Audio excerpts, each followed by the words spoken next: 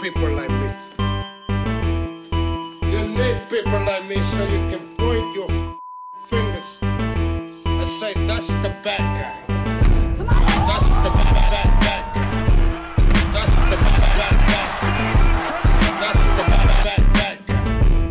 That's the bad guy.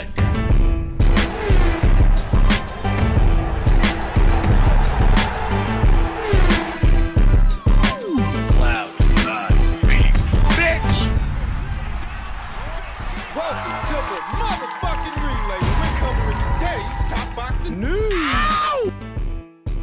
Okay, we'll start with this. This past weekend, reigning now unified minimum weight champion Senicia Estrada, she dominated Germany's own Tina Ruprecht, and now she vows to pursue a Yokasta Valle fight to become this division's undisputed champion. I'm whooping you next, vowed Estrada. Valle can get it next. I'm the best in this division, and I know it. This is the part where things could get difficult because both these fighters are on different sides of the street. For those not already aware, both champions were in action this past weekend on separate cards. Yokasta Valle was in action in her native Costa Rica, making a voluntary title defense of her two alphabet titles in the minimum weight division, and she successfully defended them. She's still a unified champion at this weight. It comes down to just her and Senicia. The question is, what's it going to take to make the fight happen? Some time ago, Yokasta Valle inked a promotional pact with Golden Boy Promotions, who used to promote Senicia Estrada before she crossed over to Top Rank in ESPN. There were discrepancies about the money. Senicia wanted to make more. Golden Boy Promotions would not oblige her. As a result of that, the two went their separate ways. Now she's making at Top Rank in ESPN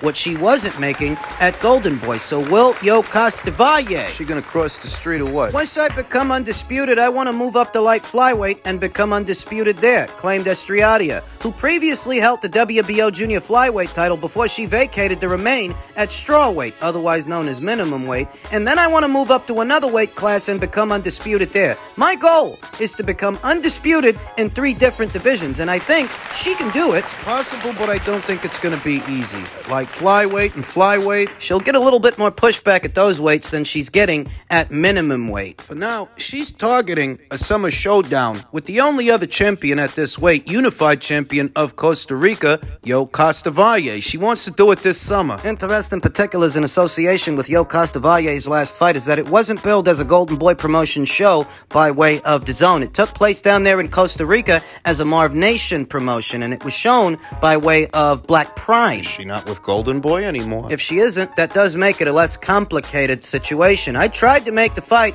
with Yokasta Valle years ago, said Estrada at the Fresno Boys and Girls Club in Fresno, California. For whatever reason, we couldn't make it happen. At the time, now Valle being with Golden Boy and me being with Top Rank, my goal, she still is with Golden Boy, target is to go into the undisputed world title fight with Yokasta Valle around summertime. I want that fight next, and I think it's going to cost them. I think it's going to cost them a pretty penny to get Yokasta Valle to cross over. Moreover, if she still is with Golden Boy, that could complicate things. I don't know that she is. I don't know that she isn't. On one hand, you say that she was in action this past weekend, but it wasn't a Golden Boy Promotion show. It wasn't on DAZN. But you know, she is co-promoted by way of Marv Nation. It was a Marv Nation promotion. That doesn't necessarily mean she's not with Golden Boy anymore. And if she is, she was actually with Marv Nation Promotions before she signed to Golden Boy. As far as Yokasta Valle, I'm not really concerned about her style, said Estrada. I'm going to go in there and be the best super bad I can be. The best. The best me I can be, and I am going to come out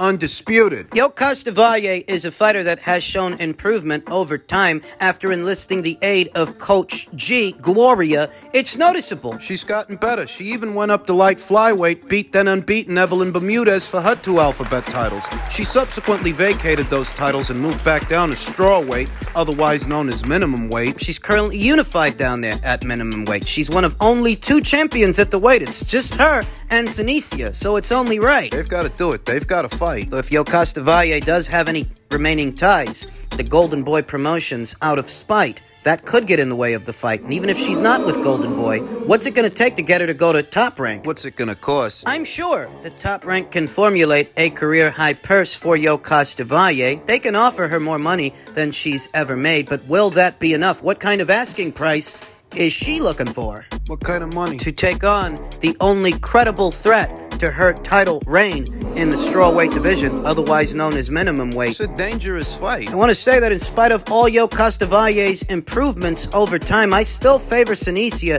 to beat her handily. She already beat a better fighter than Yokasta in Tiny Tina Ruprecht this past weekend, who already beat Yokasta years ago. Years later, Yokasta Valle might very well be a better fighter than she was when she fought Tina, but I don't think she's so much better that she can beat Senicia. Not that Yokasta Valle's not a good fighter. She's a good fighter, but anything Yokasta Valle is good at in the ring, Senicia's better. Better in every department and then some. Better in every way. Better all around. She's a better combination puncher than Yokasta and a bigger puncher, a bigger, more concussive puncher overall. Better on the front foot, better on the back foot, better moving lateral, better on the move. Faster hands, faster feet, more athletic, more spiteful. I've had the pleasure of speaking to Senicia on a number of occasions here on the channel, and you never know what to look at her, but she's a vicious fighter. She's mean-spirited. She ain't just throwing punches to throw punches. She's trying to hurt you. There's nothing Yokasta Valle does better than Senicia Estrada, and it's not because Yokasta's not a good fighter. She's a good fighter, a very good fighter, but Senicia...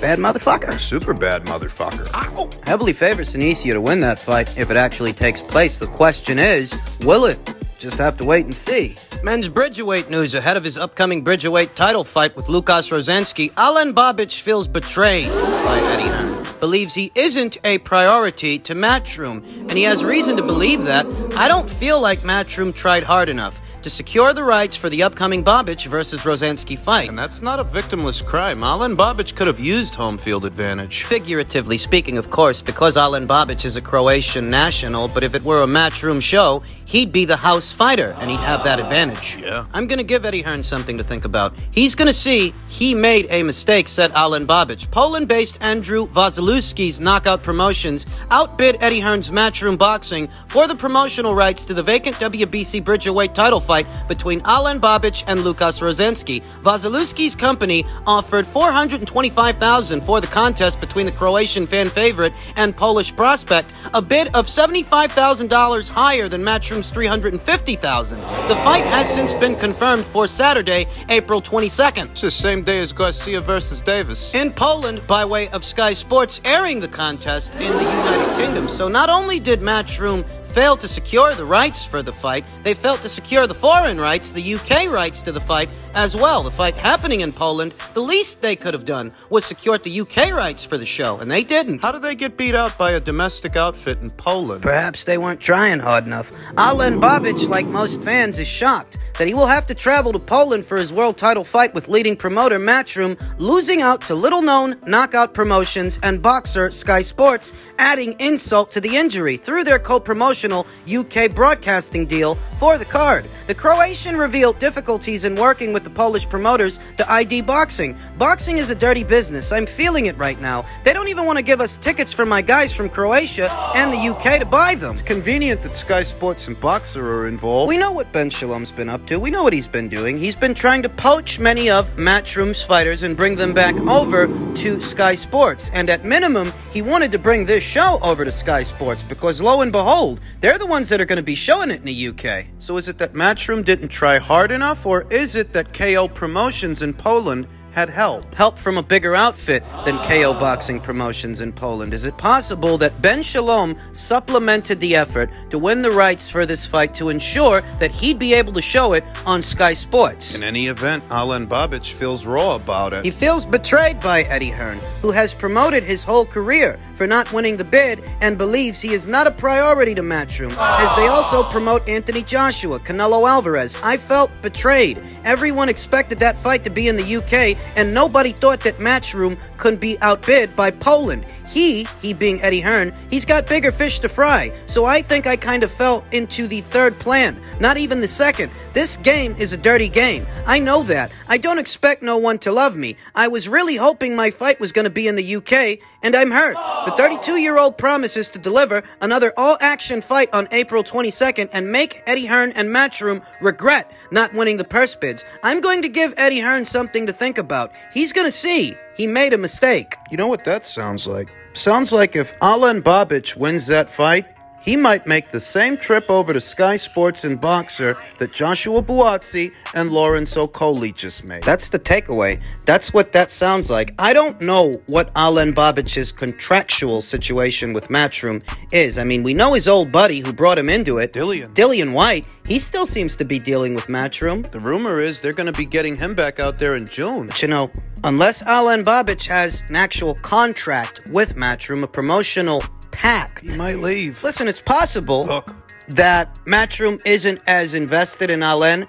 as Alen might have thought, because he's campaigning as a bridgerweight, entertaining fighter that he might be. He is a fighter of limited ability. I mean, he's fun to watch. Don't misunderstand me, but I ain't got no illusions about the guy. So it's possible that Matchroom didn't want to overspend to win the rights for his fight, just as easily as it's possible that Matchroom didn't expect that KO Boxing Promotions in Poland would formulate a bigger offer. Two things can be true at the same time. You got to look at the size of the bid, and you got to look at where this contest is taking place. You know, this ain't one of the glamour weights, the bridgerweight division for what is the bridgerweight title. Matchroom bid approximately $350,000 for the rights to the fight. It's not an astronomical amount of money, but are we expecting an astronomical amount of money for a bridgerweight title fight? Was it that Matchroom's bid was too low, or was it that KO Boxing Promotions' bid was surprisingly high, close to $500,000? I haven't heard Eddie Hearn address this to anyone. Can we interpret this as Matchroom trimming the fat,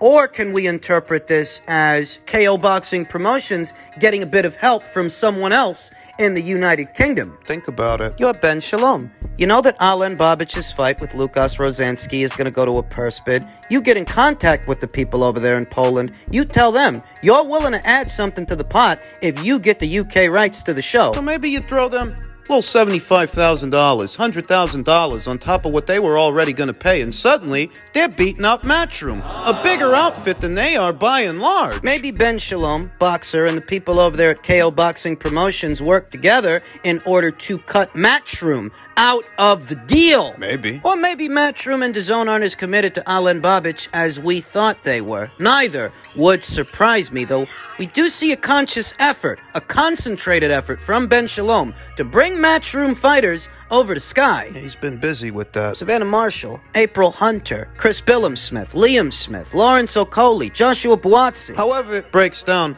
Alen Babic feels raw about it, and he's making it known. And finally, in men's super middleweight news, per a tweet from Michael Benson, WBA President Gilberto Mendoza has suggested that the WBC mandatory David Benavidez should face WBA mandatory David Morrell next, with the winner to then challenge Canelo Alvarez for the undisputed WBA, WBC, IBF, and WBO super middleweight world title. I very much like the idea of this fight, and I like the idea of David Benavidez fighting more than once, just once this year, the same way that he did last year. The schedule that he was on last year, it's inexcusable. A fighter that age? He's in his mid-20s, for God's sake. He should be fighting more than once a year. Rumors abound, according to Batman Boxing. There are rumors that the fight is already signed. Samson Lukowicz confirmed that in his interviews. However, it hasn't been made official. Now, a lot of people want to see Canelo Alvarez take on David in September. They want that to be his next fight. And David is his mandatory challenger by way of the WBC. The issue is that the WBC likely won't order that fight between David and Canelo until their convention later on this year in the fall. Canelo himself, he could always decide to hit the gas on that, make the guy an offer straight away to do the fight in September, but Canelo's got B-Vol on the brain. Beyond the upcoming John Ryder fight in May, he wants to have a rematch with that guy. I'd prefer that he fight David. Rumors abound. Looks like David might be busy. It does make sense to get him out there in the summer months in what perhaps would be billed as another box office fight, though it's not breaking news. According to OG624, it's already on YouTube on a Spanish interview, but haven't seen a lot of people talking about it. According to Samson Lukowicz himself, Benavidez versus Morrell is already signed for David Benavidez's second fight of this year. For David, it makes sense for him to have that fight with David Morrell sooner than later, because David Morrell, he's only got 8 professional fights, but he's a fighter with a high ceiling and a big punch. Good pedigree. The more time you guys don't fight, the more time you allow him to develop, the more he will. The more dangerous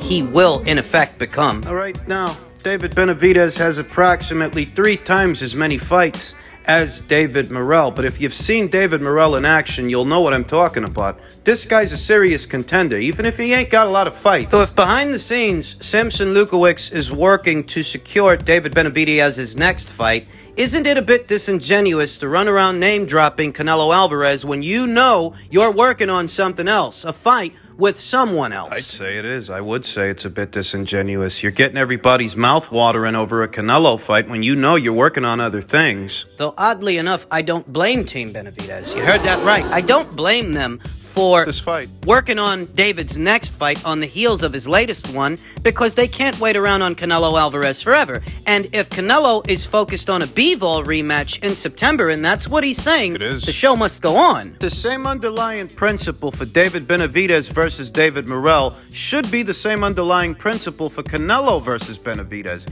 If you're David Benavidez, you want to get David Morrell in the ring now while he's still green. That applies to Canelo. If you're Canelo Alvarez, you want to get David Benavidez in the ring while he's still green. Greener now than he will be later. The guy didn't have an answer for Caleb Plant's holding tactics. He didn't have an answer. All he could do was wait for the guy to get tired. Stylistically, Canelo Alvarez would go into a David Benavidez fight with an edge, a stylistic edge. The boxer-puncher, the counter-puncher versus the pressure fighter, that favors the boxer-puncher. Because he doesn't have to go out there and find the guy the same way he would a pure boxer, a guy like a Dimitri Bivol. You ain't got to go out there and find that pressure fighter in order to get off hard shots. He's going to bring the fight to you, at which point you can employ your patented counter-punching. Hit the guy with shots he don't see, and believe me, he'll give you plenty of opportunity to do that. David's best weapon is his engine, his gas tank, more than anything else. His hooks are not defensible. He doesn't show much of a jab, and his torso is quite static. It's a big target, and he don't protect it. Though he hasn't paid for it yet because he doesn't fight the kind of guys that could exploit that. Canelo Alvarez just so happens to be that kind of guy. He can. Mid-range to inside, Canelo Alvarez's head movement and upper body movement, rolling and countering, slipping and hooking. I'd wager that Canelo actually can dominate the pocket. Against the bigger David Benavidez, he can. At that range, the smaller fighter is quite slippery. And at that range, the smaller fighter has the advantage because they can put combinations together faster than the guy with longer arms. A guy like David, who throws a lot of punches mid-range to inside, but they're not defensible punches. These are long, sweeping hooks, wide shots. They can be countered. Boxer punches got a stylistic advantage over a pressure fighter, and tack on that Canelo is vastly more experienced than David Benavidez is. It behooves him to fight that guy sooner than later, and the same applies to David Benavidez and David Morrell. It behooves David Benavidez to fight David Morrell sooner than later. For the same reason. The more time you give him to develop, the more he will. It's not bad news that they're already mapping out David Benavidez's next fight. He's a young guy. He really should be fighting 2 and 3 times a year. Can't keep him on the schedule he was on last year. You're never going to turn him into a star doing that. Needs to be busier, and hopefully he will be.